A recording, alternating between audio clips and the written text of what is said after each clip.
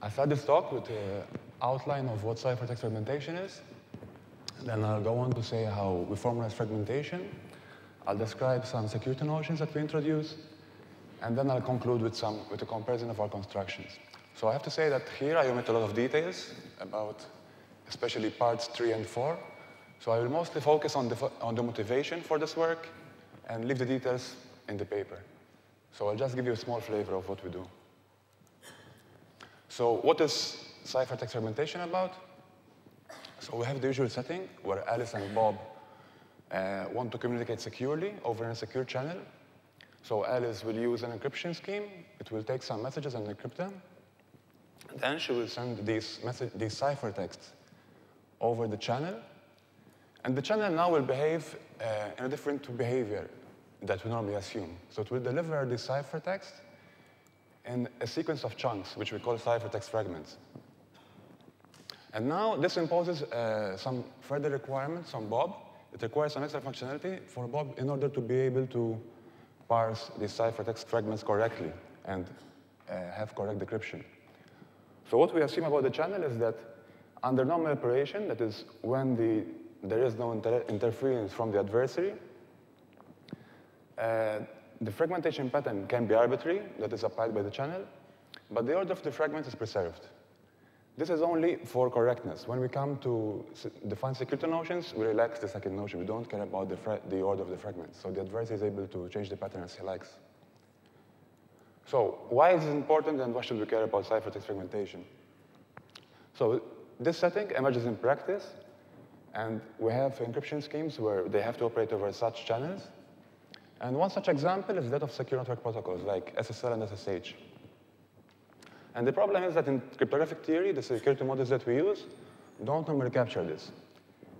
And in recent years, ciphertext fragmentation has given rise to certain attacks which were able to break certain schemes which were proven secure before. So we have schemes that are provably secure, but when used over a fragmented channel, they are no longer secure. And this, of course, has left a gap between theory and practice. So here are two examples of ciphertext fragmentation attacks. So the first case was SSH, where a proof of security was first given by Bellaricon and Prempeh in 2004. And yet, in 2009, Albrecht, Peterson, and Watson presented an attack that was able to recover plain text from SSH. The second example was in IPsec, when configured in Magdalene Encrypt using CBC mode encryption. So Magdalene Encrypt with CBC mode encryption was first proven secure by Kraftcheck in 2001. A stronger result that built on this result was later given by Maurer and Tuckman in 2010. And yet, in the same year, there was an attack by Kenny and myself that showed how ciphertext fragmentation can be used to break IPsec in such configurations. So to give you an idea of how ciphertext fragmentation can be abused by an adversary in order to break a scheme, I'll give you them an idea of how the SSH attack works. So basically, this is how SSH encrypts a message. It's a bit complicated, but the main thing to notice here is that this packet length field here, this is how SSH uses to handle ciphertext fragmentation. So encryption is done in an encrypt and MAC manner. So a MAC is computed over the encoded plain text. Then the plain text is encrypted, and the MAC is appended to the ciphertext. So then the encryption works as follows. As soon as SSH has received a complete block, the first ciphertext block, it will decrypt this block and inspect the packet length field. Then, from this, it will know how much ciphertext it needs to wait for in order to be able to decrypt and verify the MAC. So SSH commonly uses CBC mode for encryption, and when this is done, then the following attack works. So the adversary can intercept a ciphertext and say he wants to recover partial plain text from this ciphertext block CI star. And because in CBC mode we can swap easily ciphertext around, he can take the ciphertext block and send it as the first block for decryption. So then, as I said before, in decryption, what SSH does, it decrypts this block, and it will interpret the first 32 bits of this plain text as the length field. So then, what the adversary does is that it will start sending a sequence of random bytes of ciphertext one by one, until eventually it will observe a make failure error. Once this happens, it knows that the amount of ciphertext bytes that it has sent corresponds to the value of this length field here. So in this way, the amount of ciphertext byte that can send leaks the first 32 bits of the plaintext block. So this is the idea, the main idea behind the SSH attack. So the first work to analyze ciphertext fragmentation was the first done by Pedersen and Watson in 2010. The main result there was to show that if in SSH we replace CBC mode with stateful counter mode, then the scheme becomes secure in the presence of ciphertext fragmentation. However, the security notion, their work basically is mostly focuses on SSH. And the notion is closely tied to SSH in that it assumes that the ciphertext is formatted for SSH. So their notion only applies for SSH. And also at first glance, ciphertext fragmentation might show some resemblance to something which is another area, which is called online encryption. But we emphasize that the two are very distinct and disjoint. So the contribution of our work is the following. We start by giving a syntax, a new syntax for an encryption scheme that works over ciphertext over fragmented channels. We also introduce security notions. We then provide generic constructions of fragmented schemes that meet our security notions from normal atomic schemes.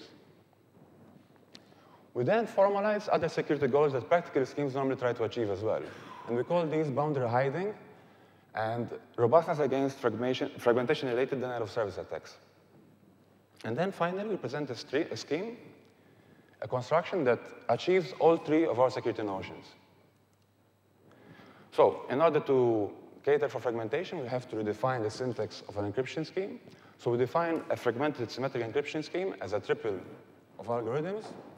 As usual, we have the key generation algorithm, which outputs a key, and an initial encryption state, sigma naught, and an initial decryption state, tau naught. Then encryption works as usual, with a slight difference. Now it takes a message and a state, an encryption state, and it outputs a ciphertext and an updated state. And the encryption algorithm can be probabilistic, stateful, or both.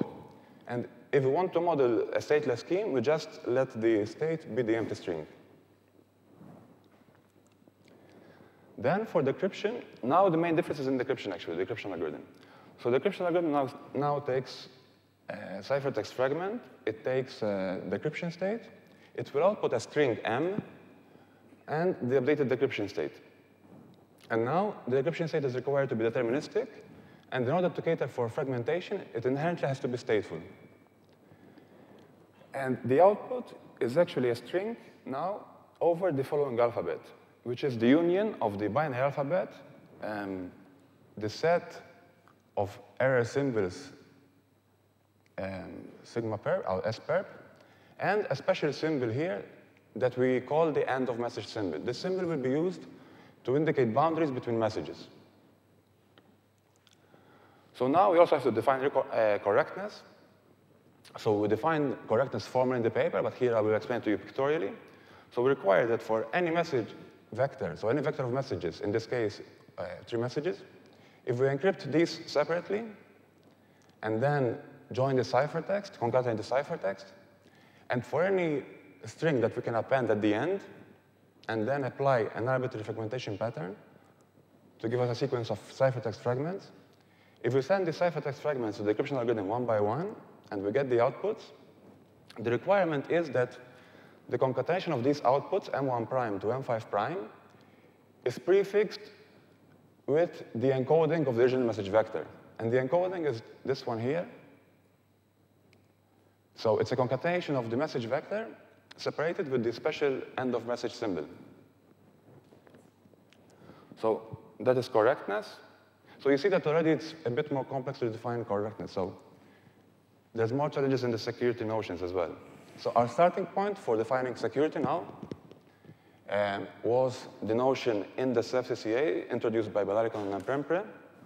This is basically an extension, a stronger variant of NCCA that additionally protects against replay attacks and out-of-order delivery attacks. So we extend this notion to cater for ciphertext fragmentation, and we call this new notion in the Ceph CFA, where CFA stands for chosen fragment attack. And we then provide a generic construction for transforming an atomic scheme into a fragmented scheme. And this construction makes use of a prefix-free encoding. And if the atomic scheme that we start from is in the Ceph CCA, then the resulting construction, the resulting scheme is in the Ceph CFA. So basically, this construction shows that it's not so hard to achieve security to achieve security in the fragmented setting. But this is not the end of the story, because if we go back and look at SSH, we find that the designers of SSH were actually trying to achieve more than just confidentiality. And we identify two further goals that SSH tries to achieve. We call the first one boundary hiding, and the second one is robustness against fragmentation-related denial of service attacks. And now things get more interesting, because meeting such security goals without compromising confidentiality is more difficult. An example, if one looks at the details of the SSH attack, one finds that, for example, the countermeasure that SSH introduces to get boundary hiding is what actually makes the SSH attack possible. So because SSH tries to achieve boundary hiding, that's how it loses confidentiality. And actually, the countermeasure that SSH takes to limit denial of service attacks makes the attack even more efficient. So you see here that there's an opposing conflict here going on, where all these three security notions are pulling in different directions. So the first goal was boundary hiding. So in theoretical community, normally we know that it is inevitable that the ciphertext will leak the message length. However, in practice, it's a real problem. So we normally don't try to meet this goal because we know it's impossible, or we consider it impossible. But in practice, it's a real problem. And because the theoretical community hasn't provided any sound, theoretically sound way of protecting against this, what is normally done in practice is that people and practical schemes use heuristic techniques. And later, there has been some work which looked at these schemes in order to protect against traffic analysis. Of course, the problem here is that leaking the length does give rise to traffic analysis attacks. That's why this is a problem in practice. And as we saw earlier, SSH tries to encrypt the length field. This does not by itself conceal the message length, but it does conceal ciphertext boundaries. So informally, we define boundary hiding that given a concatenation of ciphertext, no adversary can determine whether the ciphertext boundaries lie. And now, immediately, we can notice a conflict, because in the correctness requirement, intuitively, you can see that the decryption algorithm needs to be able to determine where the ciphertext boundaries are in order to decrypt correctly. And now, we want to be able to hide the ciphertext boundaries from the adversaries. So the only way we can accommodate these two is to make the ciphertext boundaries evident only to someone who knows the secret key. So with this intuition in mind, we can then go back and extend our original construction and replace the prefix-free encoding scheme with a keyed prefix-free encoding scheme, or a family of prefix-free encodings, if you want. And this gives us boundary hiding in the passive case. Then the notion can be easily extended to the active setting by giving the adversary access to a decryption oracle. But this is more challenging to achieve. And the only construction we have that achieves this is the intermec construction, which I will mention at the end. Then, if one goes back and looks at the SSH standard, one finds that one finds a paragraph where it's described that the SSH standard warns against certain denial of service attacks. Basically, the idea is that an adversary can intercept a ciphertext, manipulate the length field, say by flipping the most significant bit of this length field, to change it into a huge value. So now, as ciphertext, so that will be the first ciphertext, and when it's received by the decryption algorithm, it will interpret this as a fragment of a huge ciphertext. And then what happens is that every subsequent ciphertext that is received will be interpreted as a fragment of this huge ciphertext. So we get a situation where ciphertexts are being fed into the decryption algorithm, and no message is coming out of the decryption algorithm. And the user experiences this as a connection hang. And the only way SSH has to mitigate this attack is to limit the maximum message length. Now, such denial of services attacks are not specific to SSH, but arise in general when we consider ciphertext fragmentation in general. And the way we define denial of security against denial of service is the following. We say that a scheme is end-of secure if no adversary can produce an n-bit long sequence of ciphertext fragments that was not previously output by the encryption oracle, such that the encryption algorithm returns the empty string throughout. So now we can compare the constructions. So we have SSH CBC, which was the original mode used by SSH. Then we have SSH CTR, which was proved secure by Patterson and Watson. PF is the prefix-free construction that we introduced first. KPF is the keyed variant of it, which also achieves boundary hiding in the passive case. And then we have intermec. And you see that intermec is able to achieve all of our 4 security notions. And in particular, you can note that intermec can achieve end-of security without limiting the maximum message length to be n. So it can achieve end-of security for n smaller than the maximum size of the message. So I think I went very fast, actually, so I left a lot of details out. You can have a look at the paper for more details. So finally, to conclude, in our work, we provide a general framework for analyzing security in the presence of ciphertext fragmentation. Then we describe practical constructions and using standard primitives, showing that security in the presence of ciphertext fragmentation can be achieved using standard assumptions and efficiently. However, intermec still incurs some overhead when compared to state-of-the-art authenticated encryption schemes, so there is still room for improvement there. And a full version of our paper will be available soon on ePrint. Thank you very much.